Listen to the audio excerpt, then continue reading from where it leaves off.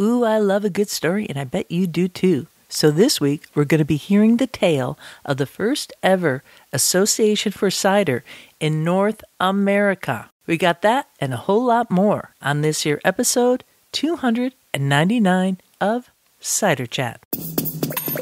Hello, my name is Rhea Windcaller, and I am the producer and cider MC of this weekly podcast, where we speak with makers, cider enthusiasts, and folks within the cider trade from around the world.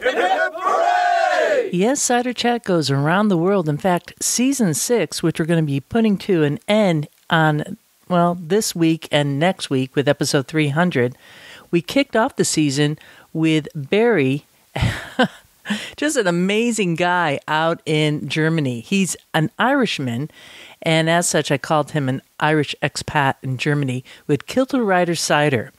And if you haven't followed Barry yet on Twitter, where he is very active, you should, because he's always putting out such good cheer, telling his story of how he is helping to save Perry pears when he's pressing, what cider he is making. And I want to tell you, this guy makes really good cider. So that's how we kicked off episode 251 for season 6, which, again, is going to be coming to a close. But that's okay, because when one door closes, another door opens. Talk about synchronicity. That was just a knock on the door. Come on in.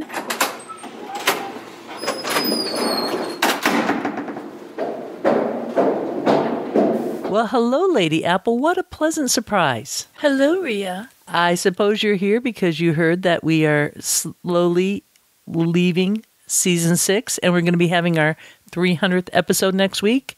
You probably got the party invitation. It's the talk of the orchard. Well, now I'm blushing. Blush away, my dear. It's quite attractive. You're absolutely correct, lady. It's the best part of an apple. And now I will blush away freely. That's nice, dear. Where can I bring these bags of cider? Madam Lady, you could bring them into the production room. Of course, Mr. Quince. I'll be right there. Meddlers, can you get the door for Lady Apple? You bet! And maybe we should keep account of how many bottles we have for next week's party? We never run out of cider, Rhea. No, I suppose you don't, lady. Okay, thanks for coming on in. I kind of feel like I'm really blushing now, even saying that to an apple about cider. Anyways, Mr. Quince, can you cue up that music that we were talking about earlier? The one that I want to dedicate to that particular patron who actually just donated one of the largest sums ever to Cider Chat to date. And this particular patron of Cider Chat has been there since the beginning for over 6 seasons now, each year donating the largest amount each year, which kind of blows me out of the water because this individual has no invested interest commercially in cider, just loves the whole community, loves what Cider Chat is doing to connect, and actually loves this little transition piece that we're going to play in a moment.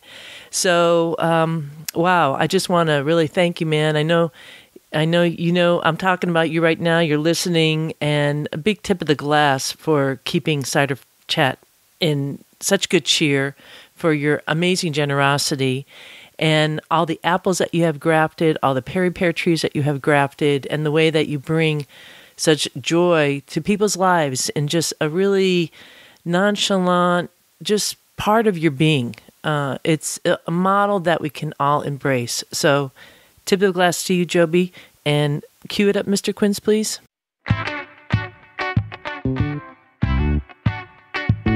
You gotta grab that luce. You gotta bust that thing. Get your kicks on the street. Gotta kick, clack, step back. Oh, you gots to skeet. It's a rat-a-tat-a, rat-a-tat-a, rat-a-tat-a, bala. Rat-a-tat-a, rat-a-tat-a, rat-a-tat-a, holla.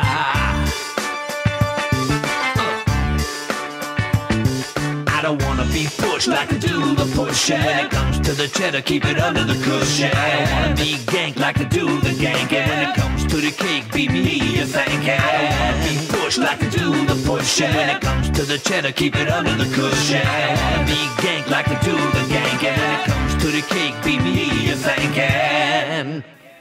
The American Cider Association invites you to their 12th annual CiderCon, a global cider conference for cider professionals. CiderCon is taking place February 1st through the 4th, 2022, in beautiful Richmond, Virginia, at the heart of a celebrated cider region. With tours, tasting, educational workshops, demos, and more, CiderCon's return to an in-person event is bound to be one of the most energetic CiderCons to date. There's loads of awesome cider making sessions that will be offered. Whether you're just getting started or an expert cider maker, there's something in these sessions for everyone. Learn to problem solve in the cidery with sessions like A Cider Among the Faults or Hunting for Spoilage Microbes. Learn from other industries in sessions like Barrel Programs, A Wine Perspective for Cider, or Towards Sustainable Cider, Lessons from the Craft Beverage Industry. Or take a deep dive into production by attending sessions like How Chemistry Parameters Lead to Style Outcomes, or cider packaging and the production decisions that get you there. Attend a tasting session like Fruited Ciders Beyond the Apple, Best Practices for Producing Cider with Residual Sugars, Survey of Yeast-Derived Characteristics and Hands-on Blending, and Wild, Clean, and Free, Harnessing the Beauty of Wild Fermenting Without the Flaws. Register soon because these tasting sessions are filling up fast. Tickets to CiderCon are just $435 if you book by January 20th. To learn more about the wide array of events and educational sessions being offered and to register for CiderCon, head to the American Cider Association website today. CiderCon is an ACA member event produced with the generous support of members and sponsors. Learn how to become an ACA member or sponsor today by going tociderassociation.org. Along with CiderCon and the American Cider Association sponsoring Cider Chat, we also have our annual sponsorship from the New York International Cider Competition. Now, I had Adam Levy, the producer of this event, on the podcast back in a couple seasons ago. I'll put a link in the show notes to that so you can listen to the full coverage of what he's doing as the alcohol professor, which is kind of like a moniker that, dude, you got to be able to walk with that one, right? And he produces these events all over the world. He does it for spirits, he does it for cider, he does it for beer.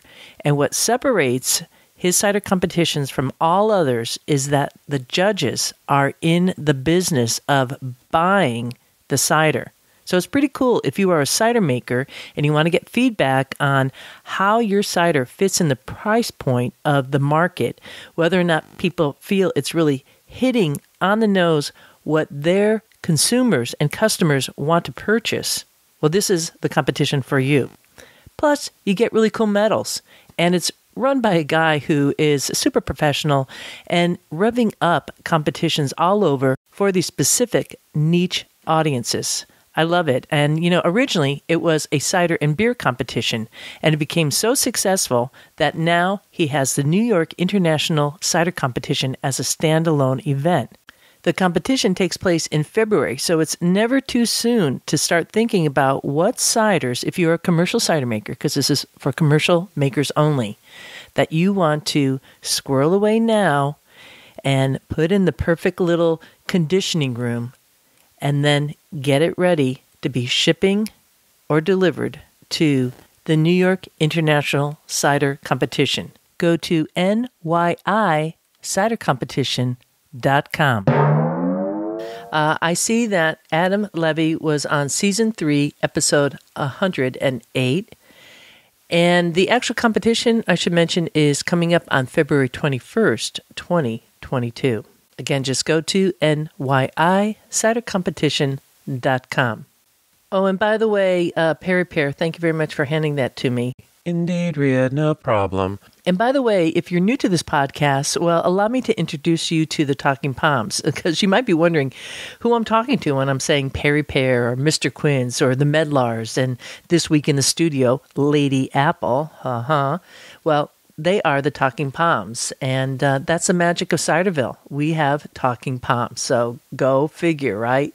That's what happens when you want to create magic, you want to believe in something, dreams come true. And that's what cider making, Perry making is all about, is believing in possibilities and not allowing obstacles get in your way.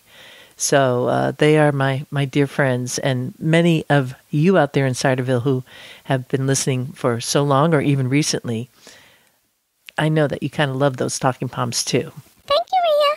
You're welcome, Medlars. All right, well, we're going to move on to another segment here.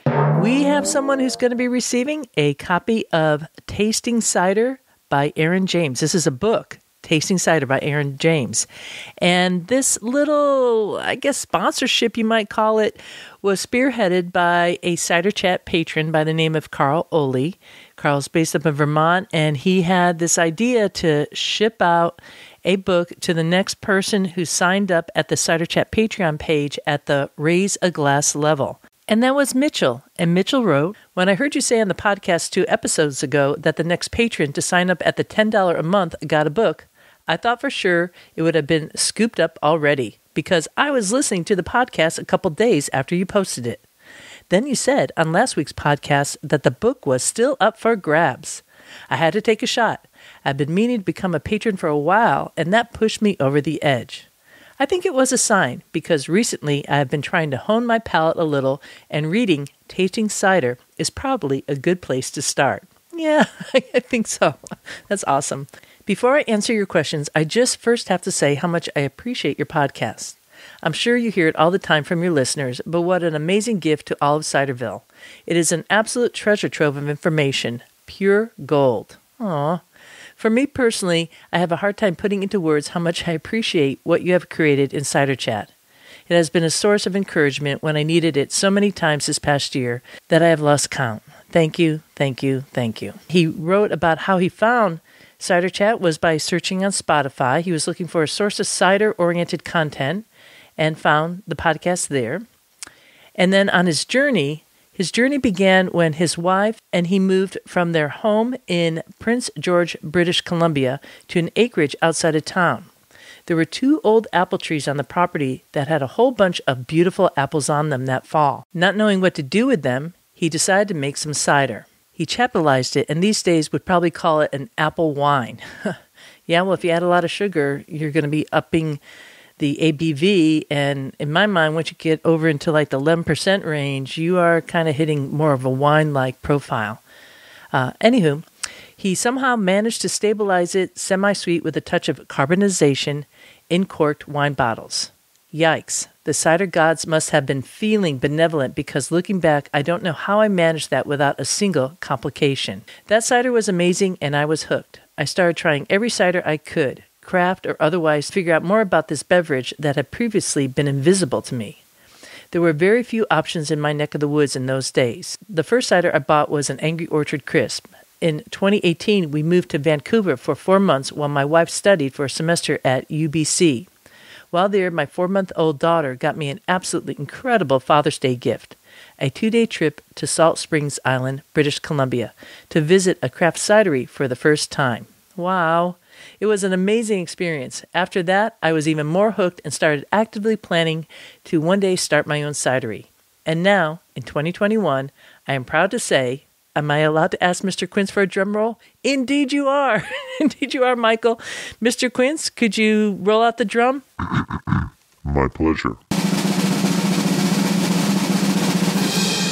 We received our winery license a couple weeks ago and are going to press our first batch of cider this weekend. Congratulations! Right, Med Lars? He continues with, I typically like dry tannic ciders that have a lot of character and maybe a little funk and not too acidic. As you well know, sometimes the language around cider is a little imprecise. Not sure about elsewhere, but here in BC, a few cideries use Scrumpy as a style name. There was one Scrumpy in particular that floored me. It had what I think was barnyard or maybe old horse. Whatever it was, I loved it. My kind of cider. I love it all, but I always pay extra close attention to any of your guests that are located in harsher climates who talk about the particular variety of apples that work well for them. I am fairly far north and we have somewhat harsh winters, so it's something I spend a lot of time researching. On that note, I couldn't figure out how to access the bonus clip from episode 295 on Western Cider. Would you be so kind as to explain that to me? Well, let's see. Let's go into the Cider Chat Patreon page here and click on that post. And up on top where it says bonus clip, Western Cider, Orchards, and Cider Making, a little audio player should show up. And it's a 10-plus minute clip. So check that out. If you have difficulty with that, I will send you the clip directly. And that's true for any of the patrons out there wanting this extra bonus info. And for anyone else out there in Ciderville who wants to help out this podcast, well, it is listener supported. So become a patron today. You could go to the Cider Chat Patreon page. It's spelled Patreon, or go to the donate button at ciderchat.com.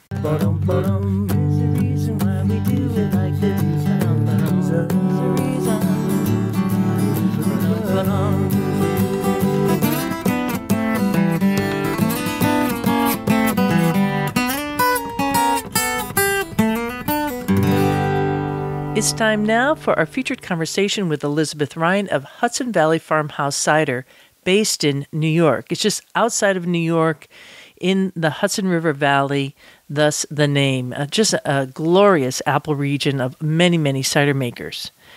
Elizabeth was previously on the podcast on episode 287, and there she was talking about her own personal journey of getting into apples and how that came via wine. She then went on to become a pomologist at Cornell University and was really instrumental in so many ways for New York State, for farmers markets, and holds an encyclopedia of knowledge in her head that is magnificent. So it's really quite remarkable. Whenever I sit down with her and she begins talking, I try to pull out my recorder, which is exactly what I did after I hosted a cider share at my home. Elizabeth spent the night, and this was recorded in my living room in the early morning. Maybe it was a little bit later because it was a late night, as she started telling about what happened in the U.S. and the first association called the North American Cider Association.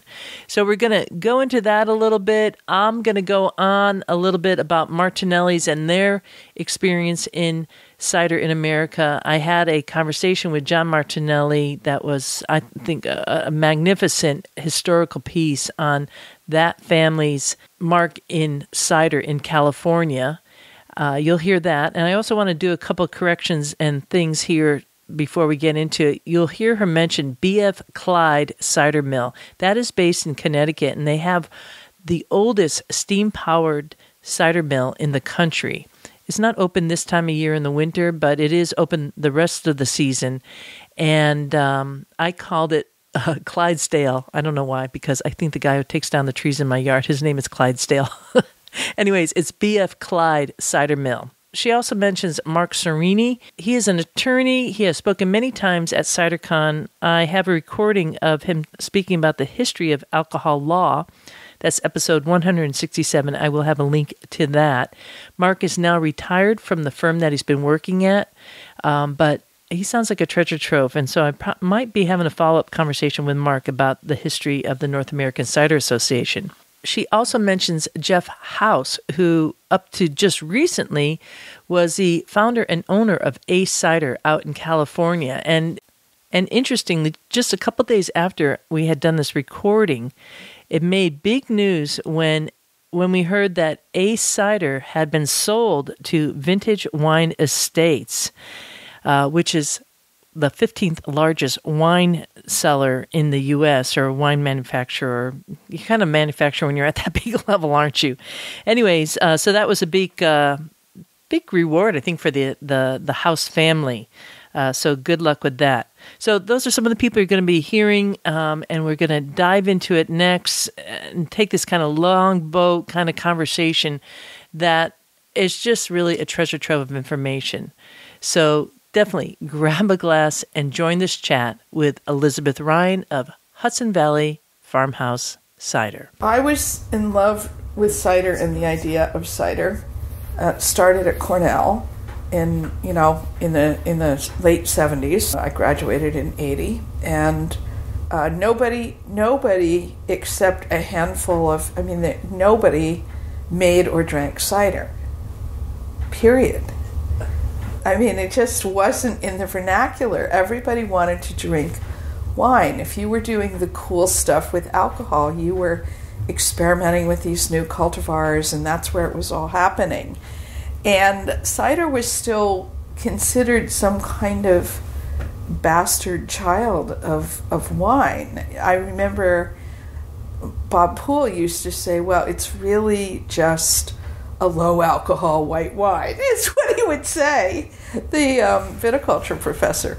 So fast forward, I have, buy this orchard. I managed vineyards a couple of years. I buy this orchard that has all these amazing old varieties on it. It's like insane. There's Bodwins and Spies and Gravenstein and Russets and at Breezy Hill. It was like nobody was growing these apples. I didn't know anybody in the Hudson Valley who was growing them. And I wanted to ferment, and I didn't know anyone who was fermenting. I didn't know anyone who was making cider. And I heard about these people in Massachusetts, Terry and Judy, and I went to see them, and I fell in love. I fell in love with their vision and their life and their cider, and they made a Baldwin cider, and we were growing Baldwins. And this must have been in the kind of mid 80s. So we started doing a lot of programming at our farm, and we started doing a pear and apple festival with craft beverage. There wasn't very much craft beverage around, and Terry started coming over and pouring and selling at our little event and selling hard cider. It was just enchanting. We started this voyage of promoting this wonderful beverage. I sort of dreamed of it. Our first slogan was, "We're returning America to its rightful drink." It was really a ridiculous. So Love the Baldwin. One of our my favorites. God, Baldwin. Yeah. And very iconic, because Baldwin was one of the leading apples grown in New York, probably New England, in 1905 when Apples of New York was published. They cited Baldwin as one of the leading apples in production. Yeah. So anyway, I was interested also in story, like you, and collecting this information, and I felt that we needed some kind of organization. And Terry immediately was like, "Well, I'll have the meeting, and you find the people." And we started combing through New England, and we couldn't find anybody. Our joke was that, old cider makers were mostly gone. They were dead. They were dead. And so... And this was... I want to say... 97. I'm going to have... it was before 97. It must have been either 96 or 97. Judith might remember. Well, Cider Day started in 94. Okay. So that would kind of... But it wasn't then. Maybe Cider Days had started, and I just wasn't looped in. Well, it was kind of a small, we were talking last night about it. And but we had this meeting at Terry and Judy's place, and the senior gentleman from B.F. Clyde came down, which was extraordinary, and he really represented to me legacy in the old guard. Of course, it's tragic that it wasn't recorded.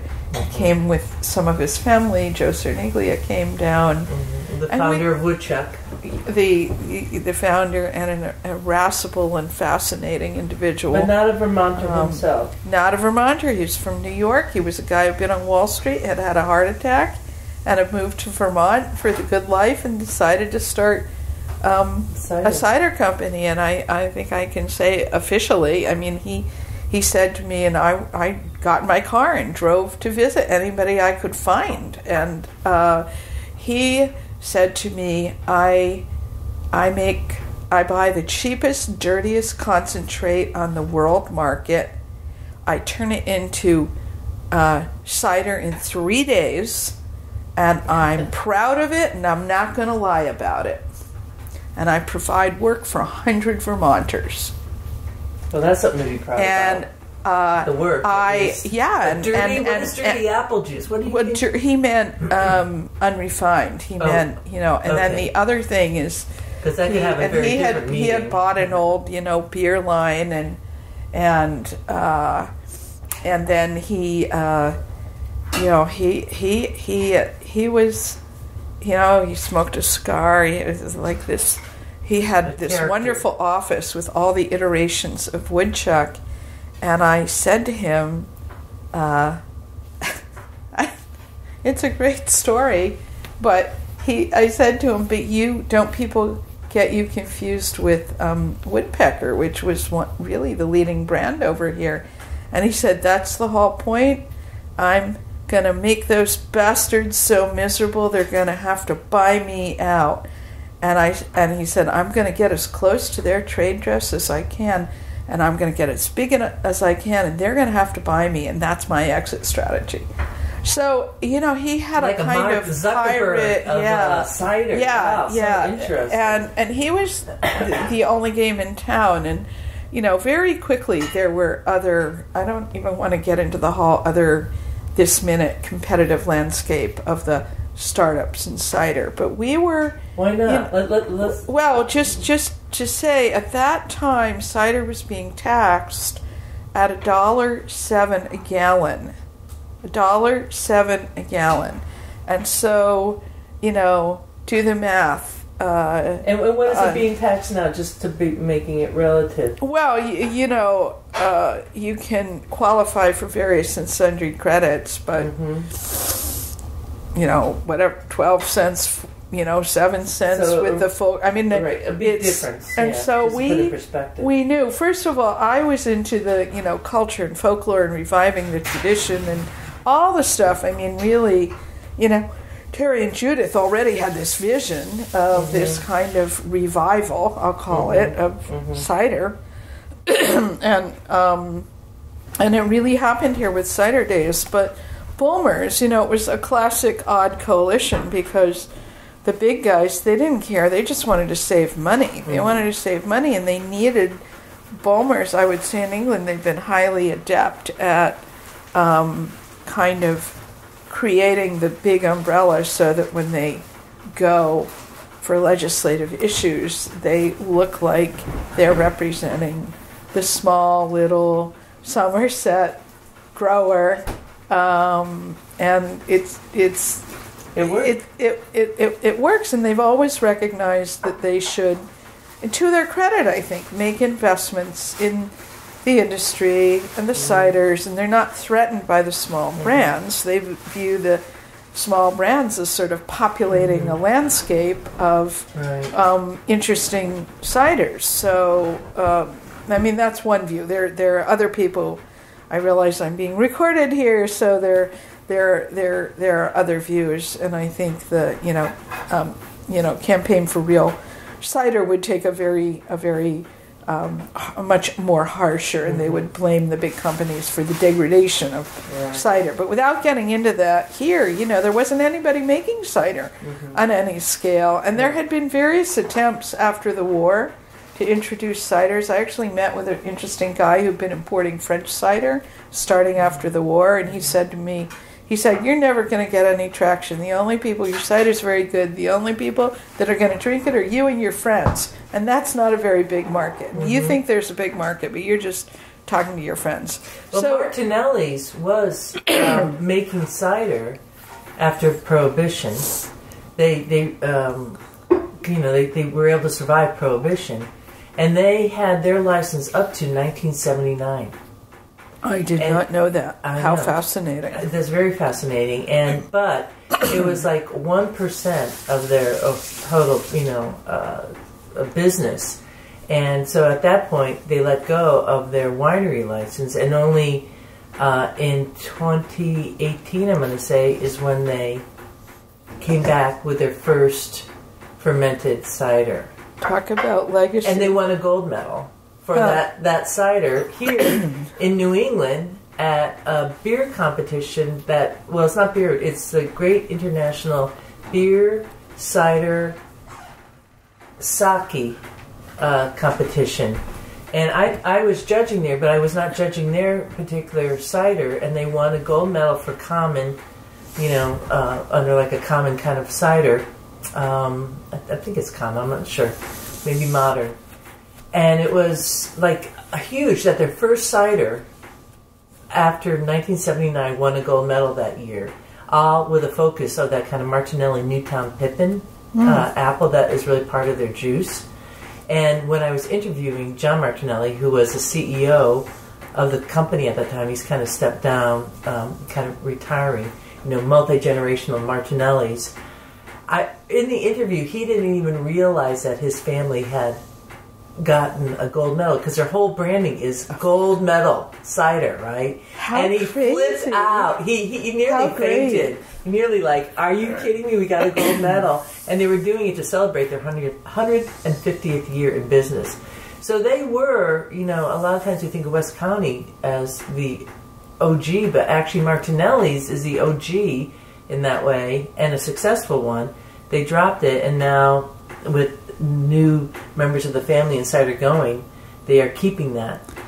I think that's a really sweet story, isn't it? It's really sweet, and it is a lovely family, and they ship their juice to Dubai. I mean, it is an international, big, privately owned company. So we don't really know how big they are because they're privately owned, but and they're just in Watson Valley, which at one time was Apple City. Well, we knew that we had to get the taxes reduced. We knew that was just prohibitive, and it didn't matter whether you were big or small. If you were big, oh my God, you'd save a lot of money. And so I felt that I had to do this, and I'd worked in Washington for a couple of years. I knew the Hill. I ran a sustainable ag project, in the late 70s, we knew we could do this. We thought we could do it, but our industry was very, very, very, very small. I mean, you're talking a handful of people. Go back to that. So we were talking about the trail to going to Seattle. So you went out to Seattle. So, I felt we had to have the West Coast, and I actually funded this. I mean, I did it myself. I just did it because I was a community organizer, and I wanted it to work, and I wanted it to work for everybody. And so I put together. By then I had somebody, Bulmers, somehow had heard about this, and Joe Cerniglia was all for it. Bulmers had heard about it, and they aren't supposed to lobby ostensibly, but they said, "Well, we'll fund a lawyer and actually a lobbyist." This happened. I just want to get the chain of events. So here you were on the You're East Coast. testing my feeble brain, but right. Well, first you met on the East Coast with Terry and Joe. That's right. BS Clydesdale. Yeah. And then you went out to the West Coast and met in Seattle. And you kind of crashed. We crashed the big beer meeting in Seattle, and I want to say that was 97. I can look it up. It might have. I think it was 97. And so by then I had taken Peter Mitchell's course in England and fallen in love with all things cider. In fact, I organized at Pike's Market a big cider dinner. We took over a restaurant, and everybody poured their cider, and we had Ian Wider from Wider's Cider, Jeffrey House, he used to work, for Bulmers. We had the Bulmers guys. Who's now Ace. Ace. He was Ace. Jeffrey House was now Cider. He was already Ace then. And he started around 1997 He was already that's true, maybe earlier. Coming on. He was earlier.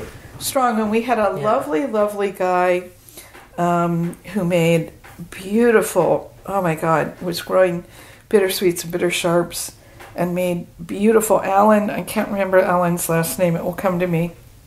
Beautiful small batch, elegant ciders in Oregon. And he gave up at a certain point, and he started growing. He put in Pinot Noir and started producing wonderful Pinot Noirs. But he was at the meeting. So was this? I believe Sebby Bueller, Steve Wood was at the meeting, and I organized a day-long kind of symposium on cider and cider making, and Peter Mitchell, who nobody, Seattle. I don't think Peter had ever been to the U.S., and it was sort of a, coming out party for him, because I felt people should know about this course he was teaching in Hereford that was such a model for something that we could do to start to help people to understand cider making. So we had a kind of nice, we rented this big room and had a nice turnout. And then we formed the North American Cider Makers Association. And then we went, Mark Serini was there. I had invited Mark Serini attorney fresh out of law school, out to talk about, could we write legislation? Was it conceivable? What we were trying to do are two things. We were trying to get the taxes lowered, and then we were trying to deal with what's called the bubble tax, the carbonation issues.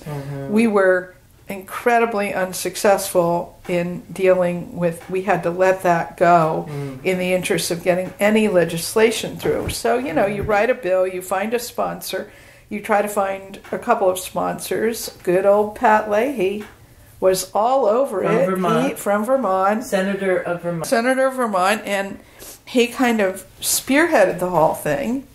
And then we wrote the legislation. I made a number of trips to Washington. At one moment, I went down and I visited, I think, everybody on the House Ways and Means Committee. And it took a lot of wiggling, and what you have to do when you introduce a bill is the bill has to be scored. And the scoring of the bill talks about if there's any tax issues involved, what the trade-offs are. What are the benefits of the bill financially, and what are you gaining and what are you giving up? And so the argument that we made was, and it's actually turned out to be true, you're going to lose. The cider industry is in a very quiescent early state. If you stimulate this by lowering the taxes, there will be many, many, many more producers, and eventually this will be a real industry with a real revenue stream attached to it that will greatly offset. So if you pull the brakes off and you allow people to produce and you incentivize them by not taxing them to death on something that isn't even very, it's not a very high value, cider.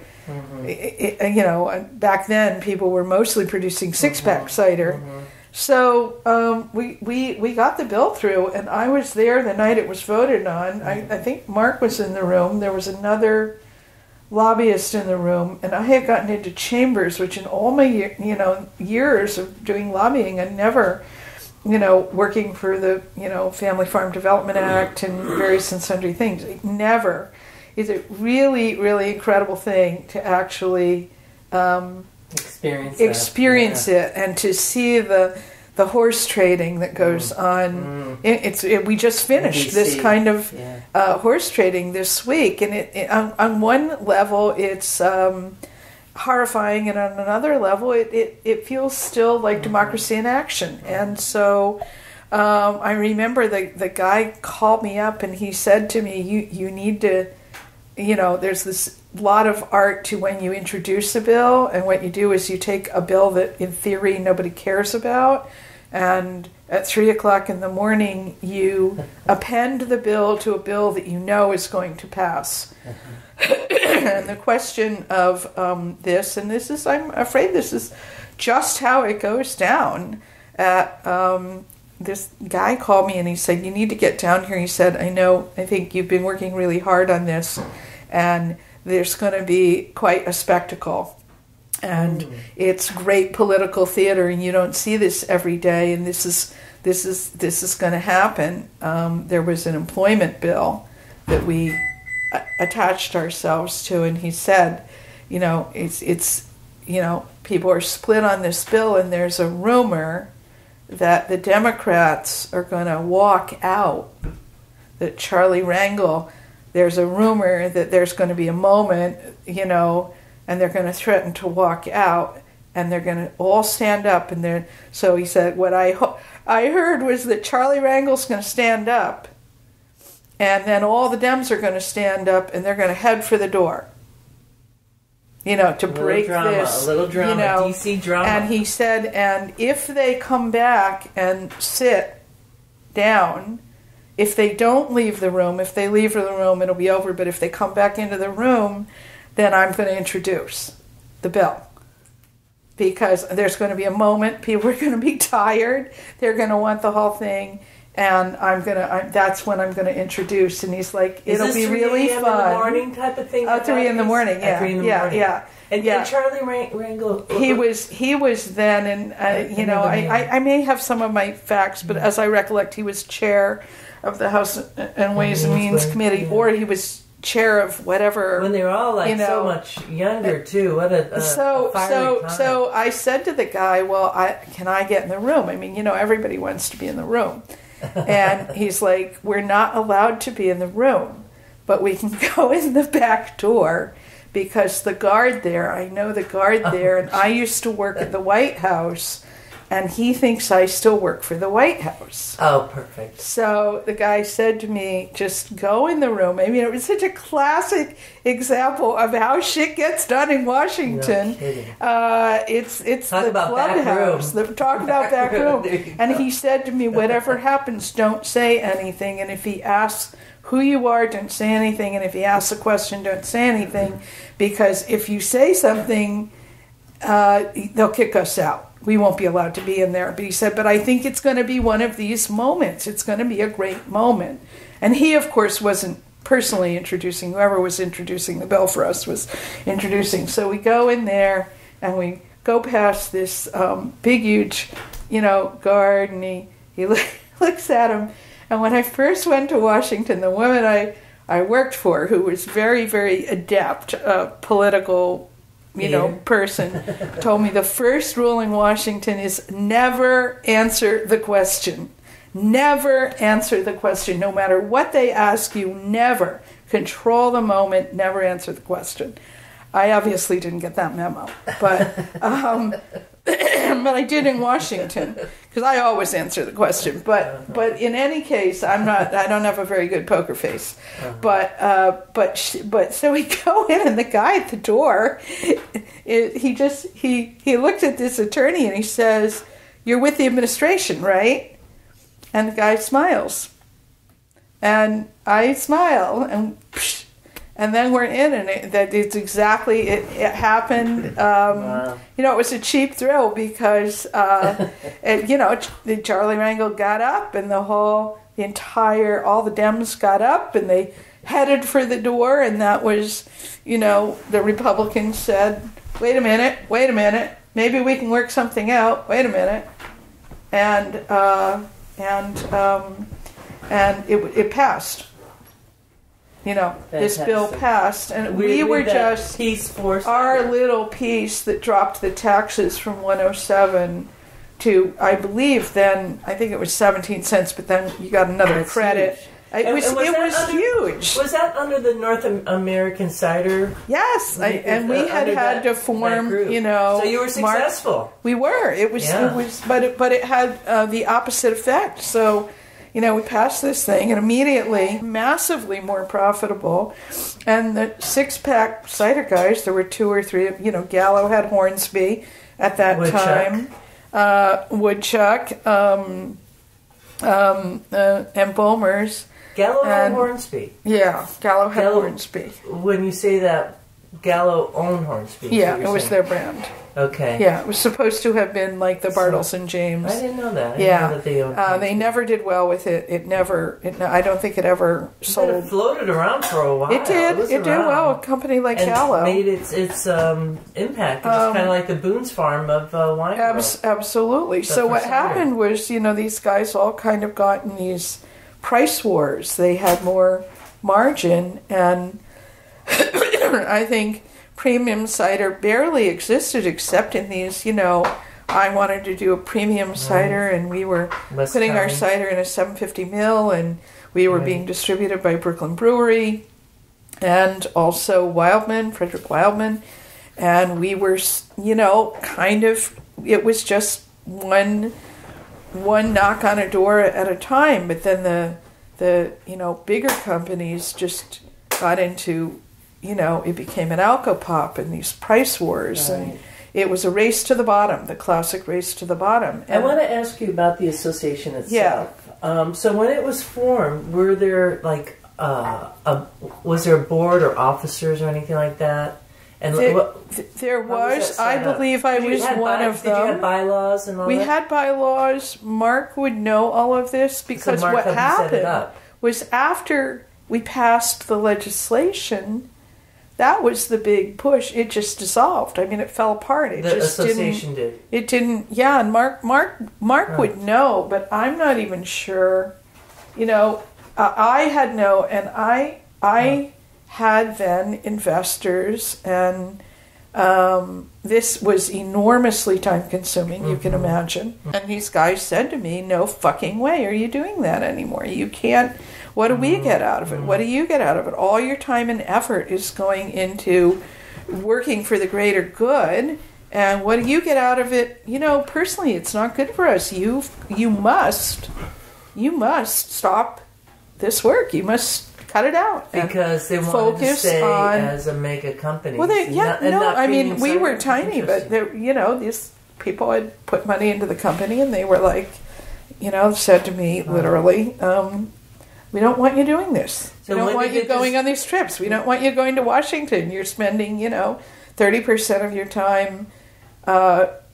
And you got the bill passed. That was part of it. You got the bill passed. Executive director for the association? I literally, this is embarrassing, but I don't remember because maybe Mark might remember. Steve was on the board. I was on the board. I'm trying to remember. It was very small. And what about Canada? You mentioned Canada a little bit about that. Well, we wanted to include them, but that also never really, because actually, we had this perception that more cider was being made commercially in Canada. And Ian Wider, which I'm guessing, I don't know who of these fine people are still around, and he was great fun, and he had started, Wider's Cider, Ian Wider. Yeah. And gone to Asia, was doing a big project in China. I mean, these guys were kind of galloping, and I was, this little farm based on this 35-acre orchard. But was there any other women involved in the association, or were you it? Oh, I think it was it, but I mentioned Sebby Bueller. She was a great kind of fanning the flame, and she was very highly regarded, woman in the craft beer industry. She had started with Rogue. She pretty much built, she was the East Coast rep for Rogue, brought Rogue and then to the East Coast. We didn't really talk about how she got involved, at least not when I put on. Well, she wasn't directly involved, but she was, a great cheerleader and colleague, and fanning the flames, and just kind of, But you were the only woman really in the board there for the association. Oh yeah, but I to be honest, I didn't. I mean, as an apple grower, I was so used to. I think I told you once. I still go through this exercise where I go to meetings and I count the number of women in the room, and Val used to going to fruit grower meetings where you look around the room and there's 100, 200, 300, 400 guys, a handful of women. Most of the women actually work for Cornell or Extension or Farm Credit or something.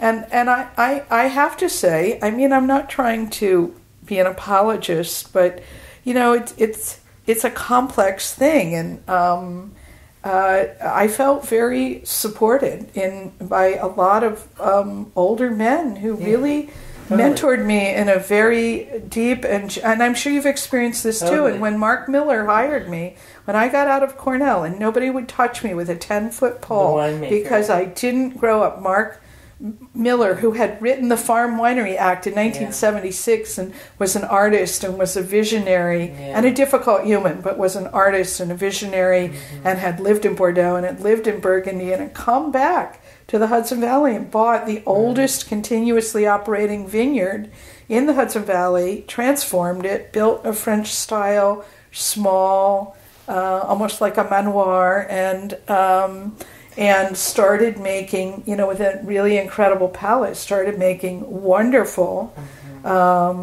red and one of the only guys I knew who was really making these wonderful red wines.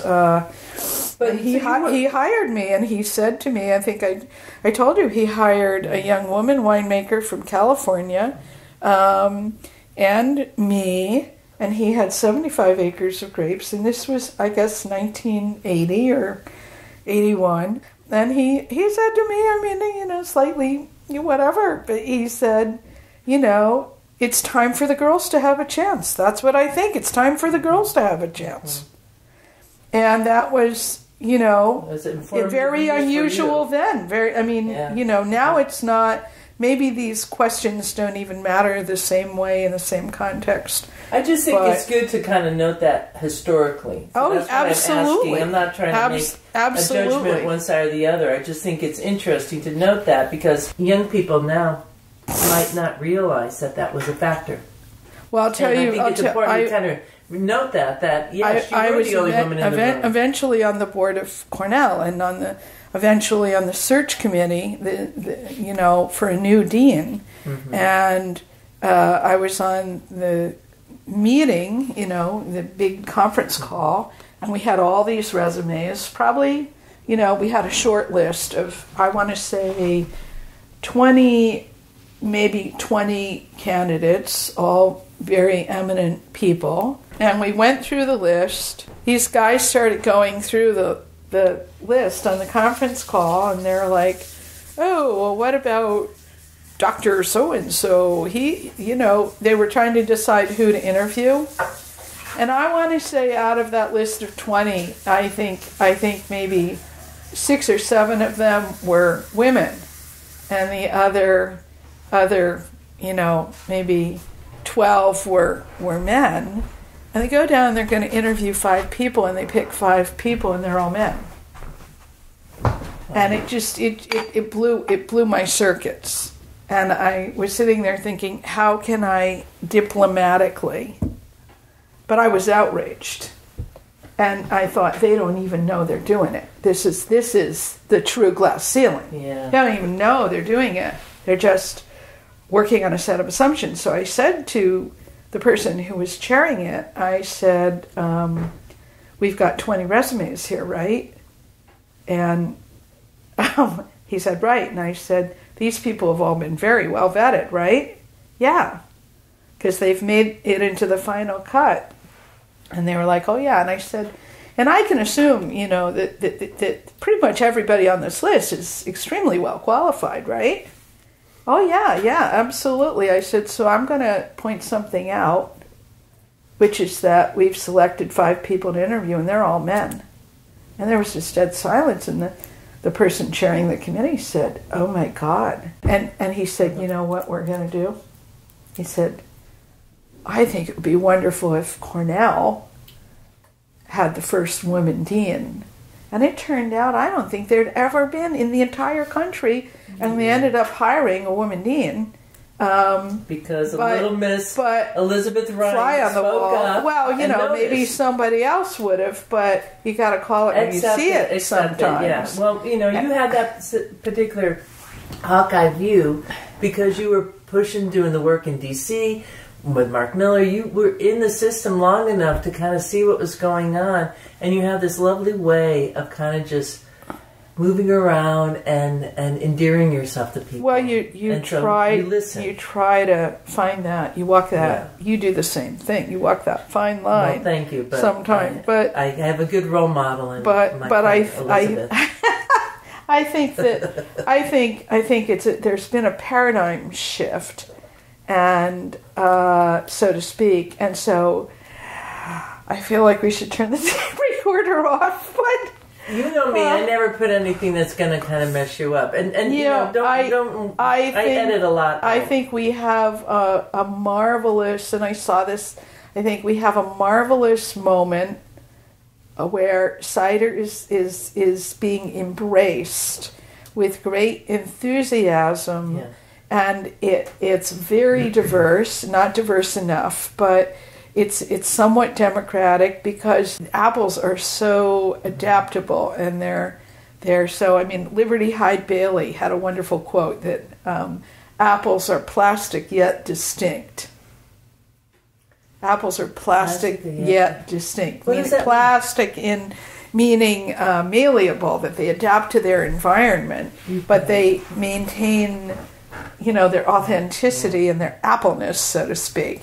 And I just think it's a wonderful, quote from a great horticulturist. But apples are the most widely dispersed fruit in the world because they grow literally, everywhere in Tibet and Siberia, and South Africa. I mean, I think a lot of people think that America created the apple.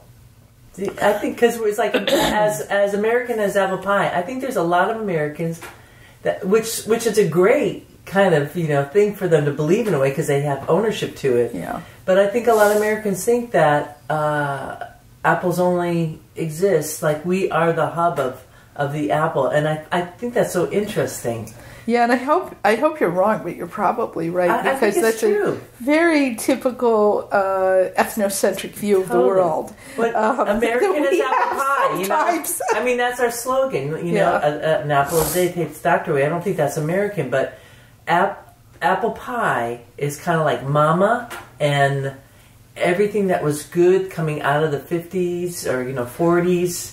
Well, but I have to tell you, it is truly iconic in many ways. And you and I both spent a lot of time in Europe with its incredible traditions and baking traditions and tarte tatin, and we could go on about the amazing stuff that people have in their daily repertoire, in France, the delicious, incredible things they eat. But we had a Dutch film crew come over, and they said to me, I said, "What do you want to eat?" And they said, "Apple pie. We want an American apple pie." And I said to them, "Oh, well, we make hundreds of them every week. We can." Interesting. And I think of the apple pie to me as a humble kind of, it's not elevated. I mean, well, that's what it was it's called. Almost. You're as humble as I guess. What was the saying there? There was a humble as apple pie. Yeah, I mean that word is right there. So it's something. It's like a coziness, An apple pie. It's a round shape. Yes. Like even a galette can be very square. Yeah. Right? It's folded in, the French galette. But apple pie, something about that. And Grandma making apple pie, and every American in the pre-industrial had apples outside their door and had everyone. And my mother, who grew up on a farm in Iowa, pie, and my father's family also, pie was in their literal daily repertoire. Totally. They probably made 10 or 20 pies a week. And at the country fair, I'm sure your family maybe the country fair for judging. There was always pie on the counter, always. Yeah. And usually 2 or 3 kinds. Yeah. Yeah. But anyway, interesting. There's some history, and now we have, this revival of cider making, and we have this revival of of small scale artisan cider making. So it's an interesting moment, and I think there's this lost history, and it's not that I always feel like I stand on other people's shoulders, but I think it's important for the kids, so to speak, and even the National Cider Association. It didn't all just kind of drop from the sky 5 years ago. Yeah. And I think that was a seminal piece of legislation. Obviously, getting some of the economics squared away does matter. It does matter. Absolutely. It is a form of a stimulus. And similar things happen in the craft beer industry and the small wine. I mean, people recognized you just had to take the lid off. I'm loving the ticking clock, Mr. Quince. That is so well pointed to this idea that it is about taking the lid off and economic stimulus of changing the taxes so that makers can get into the game. And that's kind of what associations are doing today, constantly. It's an issue in the U.S., it's an issue in other countries, and this is the type of people like Elizabeth Ryan and all these amazing people that she mentioned early on. It wasn't just American makers, Canadian makers, and European makers all paying attention to this because it impacts us all. You know, for instance, what Mitchell is doing out in British Columbia and how they're moving the cider brand forward, not just individual brands, but brands around the world, has an impact, and how we position ourselves moving forward, those of us who love cider. So, well, I hope that you enjoyed this conversation as much as I did. Sitting and having Elizabeth Ryan sitting in my living room is kind of one of those pinch me moments. That's what Cider Chat has done for me. And I think some of you out there too, feeling that we're a little bit bigger than just us. We're not alone. And we have friends out there. And I often hear from my friends who I think get a little jealous of my cider friend connections. And I can understand why, because, to find cool people to hang out with, people that lift you up, who want to participate in life, who want to raise a glass in good cheer, have good constructive conversation, and just be in the beauty of life, that's a gold mine. And that's what cider brings to me, and I think to all of you out there in Ciderville. Would you like another tissue, Rhea? No, Perry Pear. I'm okay, thanks, buddy. Yeah, I get a little teary-eyed. I mean, this is big, and really big because this is episode 299, and next week it's episode 300, which is huge for all of us at Cider Chat Central. I mean, I can see that everybody in the production room right now is whooping it up because it's never too early to start celebrating all the good that life brings us, and certainly cider is one of them. Aww. So if you haven't subscribed to this podcast now, please do. And if you haven't told your friends about Cider Chat, well, please do, because folks out there want to be part of the party too. And that's what cider is all about, is sharing good cheer and bringing more and more people into the loop. So thanks for being part of my loop, Ciderville. And with that, I'm going to leave you here. This is Rhea Windcaller signing off for now. Looking forward to seeing you in Ciderville. We like cider. We like palms. We love orchards and having fun. There is a reason. There is a reason why we do it like this. Oh yes, there is. There is a reason why we do it like this. Oh yes, there is. There is a reason why we drink it like this. Oh yes, there is. There is a reason. We like walking through the orchards, dancing in the streets, smelling all the blossoms, kicking up our feet. We like cider. We like palms. We like orchards, having some fun. There is a reason. There is a reason why we do it like this. Oh yes, there is. There is a reason why we do it like this. Oh yes, there is. There is a reason why we drink it like this. Oh yes, there is. There is a reason. We like walking through the orchards, dancing in the streets, smelling all the blossoms, kicking up our feet. Oh yeah. We like cider. Oh yes, we do. We like palms. Oh yes, we do. We love orchards, having some fun. There is a reason. There is a reason why we do it like this. Ba-da-da-dum. There is a reason why we do it like this. Ba-da-da-dum. There is a reason why we drink it like this. Ba-da-da-dum. Ba-da-da-dum.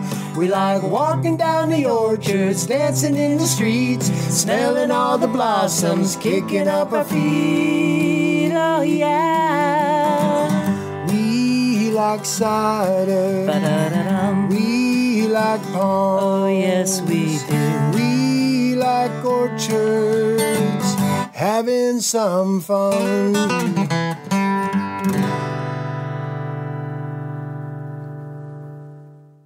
Yeehaw!